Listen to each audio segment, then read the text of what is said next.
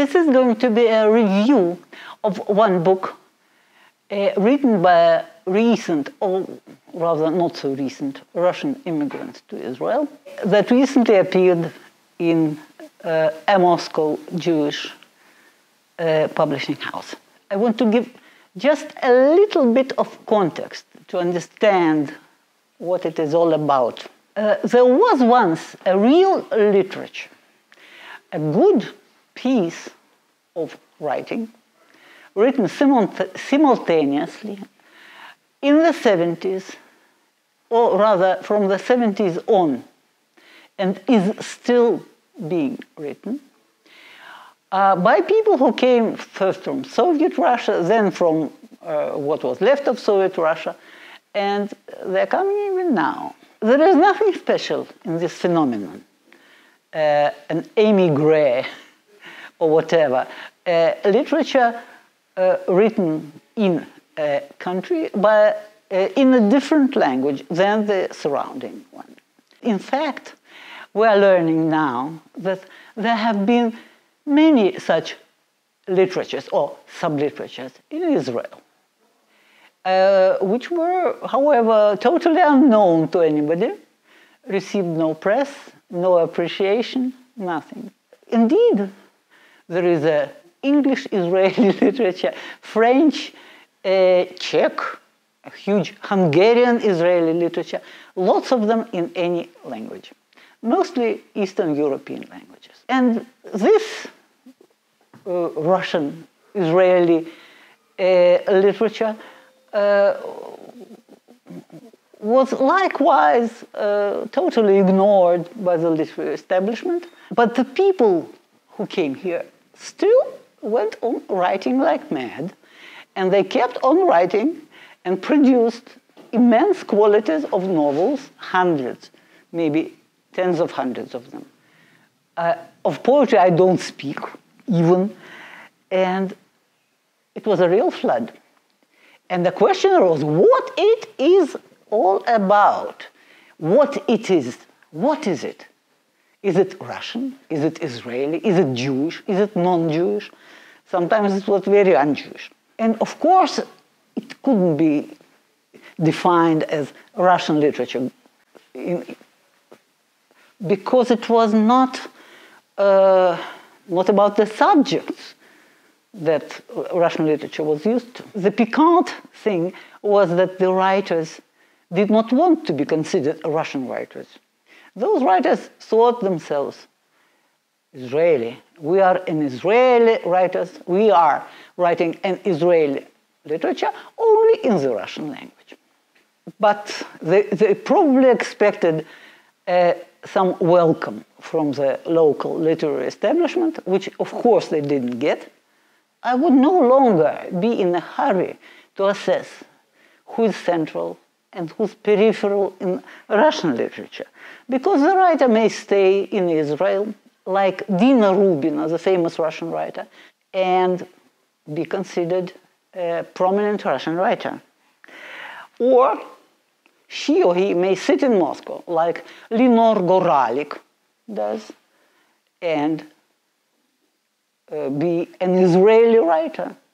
Or my favorite example is Alexander Ilichevsky, who works in Hadassah and writes Russian novels that receive Booker Prizes, and recently who published a wonderful metaphysical novel about Jerusalem. Okay, but Ilichevsky is too well known. I want to speak about another Israeli writer who is less known.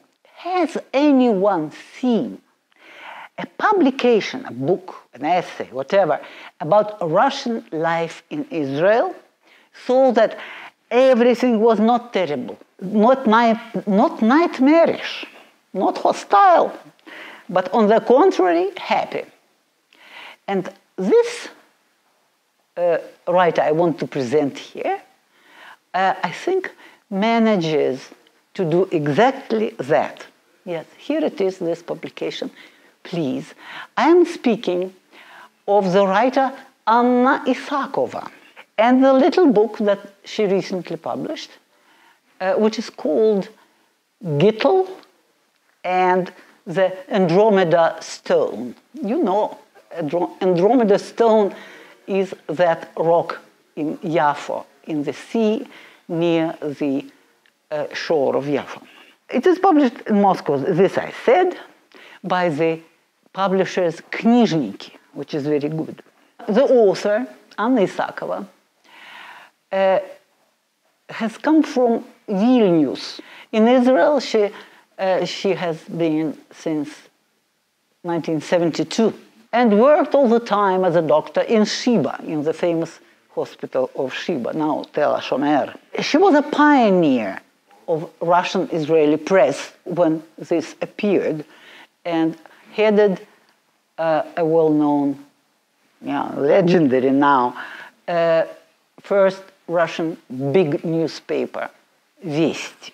Later, Isakova was an advisor on Russian things, on Russian matters, to Prime Minister, to the Israeli Prime Minister. This novel that I'm going to speak about is about her acquaintance, not her heroine's acquaintance with Israel. The most appealing thing about Anna's book is its openness. The heroine doesn't think even of working along professional lines. She has a too rare profession for that.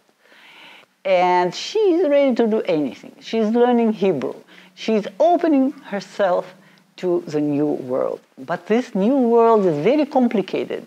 She sees this life as a confrontation of multiple forces. Yes, and it's really tantalizing to see how they fight. But the most interesting thing about this book is the people. There are market beggars with $1 million, each one with $1 million biography fit for Hollywood, about the Shoah and so on, for a film about the Shoah. And disillusioned kibbutzniks, and pious plumbers, and even brave Israeli colonels turned suspicious businessmen, and all with their own language. The heroine's own origin from Vilna makes it easier for her to decipher this life, because she knows by birth 5 languages, because Vilna speaks in 5 languages, used to speak in 5 languages: Lithuanian, Polish, German, Yiddish, and Russian. And so Hebrew just comes to 6. But Isakova's book is not really about the picturesque Jaffa. It's really about history, about how history directly concerns us. And the first example is how a Jewish girl from the formerly hermetically closed Russia feels for the first time the wind of history on her shoulders.